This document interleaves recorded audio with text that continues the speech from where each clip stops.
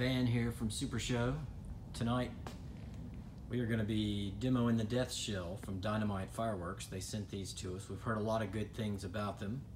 So we're going to compare them with the Doom Barrel Bombs. That's the 5-inch canister shell from Red Apple, and the 5-inch canister shell from Pyro Junkie. So we will see these this evening and see what we think. Here is the Death Shell by Dynamite Fireworks.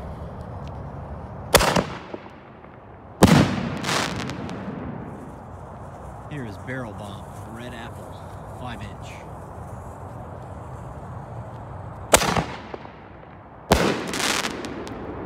Here is the Pyro 5-inch shell by Pyro Junkie.